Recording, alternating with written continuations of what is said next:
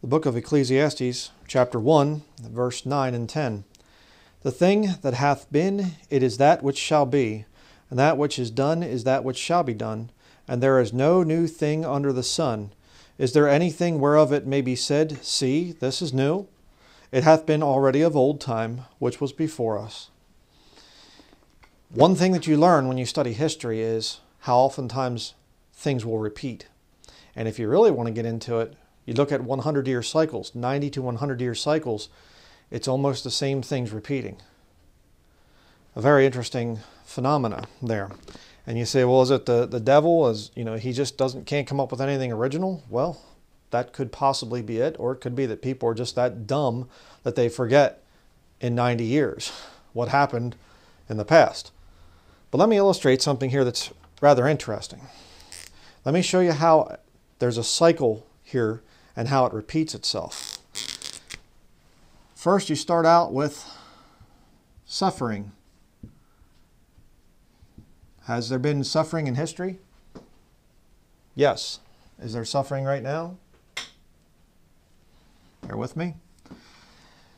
Suffering leads to what? What do people want when they've gone through a lot of suffering? They want pleasure. I want to have some fun, just go out and party a little bit. Why? Because they've suffered so much. But when they party too much, what does it lead to? Penalty. Got a little bit too drunk. Ate a little bit too much. Fornicated with the wrong people. Down through the situation there. So suffering leads to pleasure, which leads to penalty. Let me show you the Roman Catholic version of that. You have Lent, which is 40 days. Certain supposed Protestant author wrote 40 days of purpose, but no connection, I'm sure. Lent, which by the way we're in right now, rather interesting. What comes after that? Easter, which your King James Bible condemns as a pagan holiday. The pagan king Herod celebrated Easter. He intended after Easter to bring Peter forth. He could have cared less about Passover. Okay, Pascha, the Greek word there, could be translated as either Easter or Passover, but you look at the context. Context is how you determine how a word should be properly translated. The King James translators got it right. All the new versions that say Passover got it wrong. King James Bible rightly condemns Easter. It is a pagan holiday. It's not Christian. All right? Easter. And what do you have after that for the Catholics? Penance. Okay? And let me just give you a little history of this whole thing. With this situation right here, Lent, it begins basically, with Shrove Tuesday, where they go out and they eat pancakes. You know, the round pancakes that somewhat look like the sun, kind of like the Eucharistic host. Study the history of that. But they have this big pancake supper. Shrove Tuesday, we got to have this big pancake supper. A lot of Protestants do it as well, and have no idea why they're doing it, or whatever. What comes next? Ash Wednesday. They make the mark upon the forehead. Mark upon the forehead. Yeah, there's nothing in the Bible that condemns that. And then that begins Lent, which is 40 days. And like I said, it's going on right now as we speak. Remember that here with the next little comparison. After that, you have April 4th, Easter this year. 2021, April 4th is Easter. Okay? Easter Sunday. What do you do on Easter? You get candy. You celebrate symbols of fertility like the rabbit. That's one of the fastest procreating animals on the earth. And the egg, symbolic of rebirth. Study some of the ancient pagan practices of ritual fornication and things like that at Easter time. What is it? Well, I don't know. Pleasure. I remember being a boy and I'd get these big Easter basket filled with all the candy and all kinds of stuff and just eating high fructose corn syrup, junk. and food coloring and whatever else, jelly beans and marshmallow rabbits and chocolate, all kinds of things, and you end up getting sick. You know what I mean? Hey, I went through this 40 days of giving up cigarettes or giving up alcohol or whatever else as a Catholic. Easter time comes back and it's all time to feast again. Let's have a good time. Oh, I went a little bit too far. Well, I have to go back in for confessional and do a little bit of penance. So what's this cycle I'm talking about? Here's where it gets interesting. How about a pandemic, which leads to the roaring 20s, which leads to a depression. Look at the 100-year cycle. What do we have here? The Spanish flu in the early 1900s. Which just happened to really show up in the military, which is kind of interesting because John D. Rockefeller, with Standard Oil Company,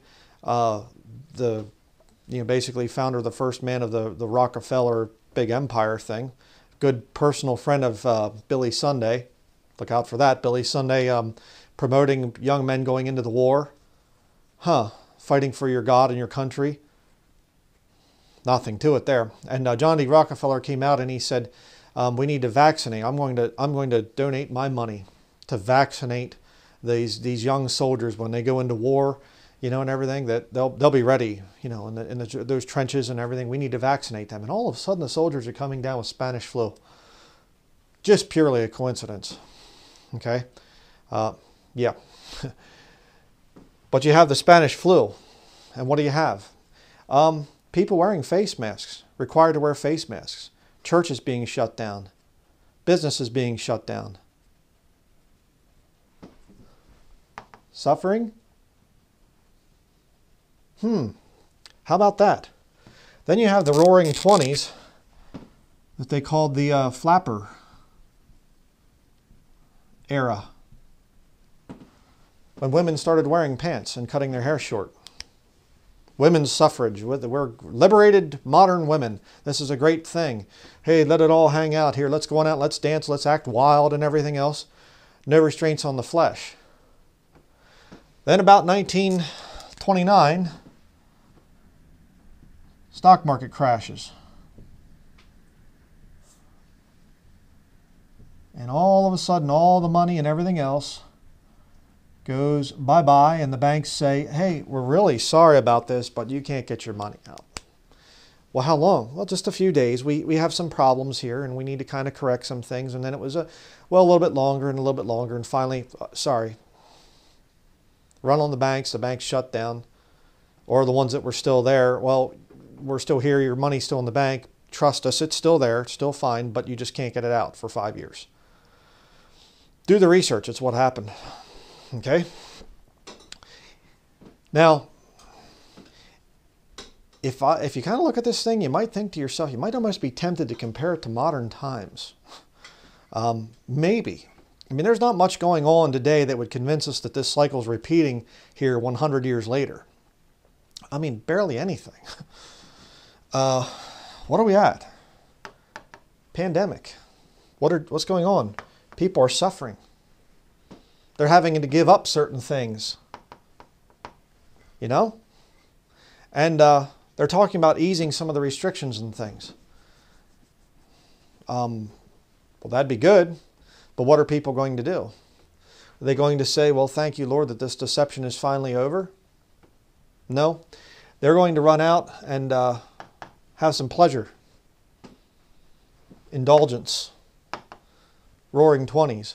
Maybe now and this time, instead of the women are already liberated, they already have, short hair and pants and things and whatever else, which, again, study it. That's when it came in. You can get mad at me and say, oh, you're radical with your weird views and whatever. It's history. It's science. Women wore dresses before that, and all of a sudden they wear pants and they want to dress just like men and look like men and whatever else. That's when it happened. That's when it happened. Okay? Don't get mad at me. It's science. All right? So what's going to be the new roaring 20s, the new flapper era? Well, probably men dressing like women, I guess. You know, that'll be the new normal now. You know, and I mean, look at it. It's already there. So I'm not just talking transgenderism and whatever else. I'm saying it's this new, you know, gender neutral thing and whatever else. And if boys want to dress like girls, then that's fine. Satanic is what it is. But that pleasure time leads to penalty. For the Catholics, it leads to penance. And for what's coming, we're going to be going into a depression. You see, I think, and without getting into some of the different stuff there and some of the things with the economy and how the different aspects of the stock market and the different indexes and all that stuff, without getting into a big thing on it, if people leave the pandemic time here and they go rushing out here and they party hardy, you know, and they get themselves into all kinds of new debt and whatever else, it's going to destroy the economy here in America, which is already just so fragile. It's being propped up all the time by the Federal Reserve and by the banks and things. The markets are so manipulated and whatever else. We are teetering on the brink of total economic collapse. Now, this stuff happened over the course of quite a few years. I don't think it's going to take that long this time. I think that we are here in pandemic time, but when they release the people are just going to go out and sin like they've never sinned before. And God at that point in time is going to say, okay, you had your chance to repent back here. You didn't take it. So guess what happens right here? God says, oh, okay, that's the way you're going to do it? You're not going to care? You're going to go out and seek pleasure and seek sin and everything else? Then you get this right there. It will come to pass. You want another sure word of prophecy? Right there you go. Right here. Sure word of prophecy. The thing it hath been, it's been of old. There's no new thing under the sun. Right there. We're going to see the cycle come right around again. And when we get over here, it's going to be rough. It's going to be very rough. It's going to try your faith. Right? You better get ready for it because it's going to come. I do pray that you really take this to heart and really think about this. And don't get sucked into the whole thing when they finally say no more pandemic, the whole thing's over. We've had enough people vaccinated and whatever else they try to do, whatever else they try to spin. And so we can now let go of it. It's going to go to this. People are going to rush out. They're going to spend, get themselves into even more debt, and it's going to implode. And it's going to be a stock market crash that will be far worse than the first Great Depression. I do pray that you put your faith in the Lord Jesus Christ because, quite frankly, He's the only one that's going to get you through this. If you're lost, if you don't know Jesus Christ, you better get saved. You better get right with God because it's going to be bad. Thank you for watching. King James Video Ministries has been faithfully preaching and teaching from God's Word since 2008. Our YouTube channel has never been monetized, and we do not accept money from the lost world because this would violate the Scriptures. King James Video Ministries is supported by saved brethren in accordance with 1 Timothy chapter 5, verses 17 through 18. If you have been blessed by our videos, we would ask that you prayerfully consider supporting this ministry financially. You can donate online by visiting www.kingjamesvideoministries.com or by sending a check or money order to King James Video Ministries, P.O. Box 214, Patten, Maine 04765. Thank you to all who donate to this ministry, and we pray for the Lord's blessing in your lives.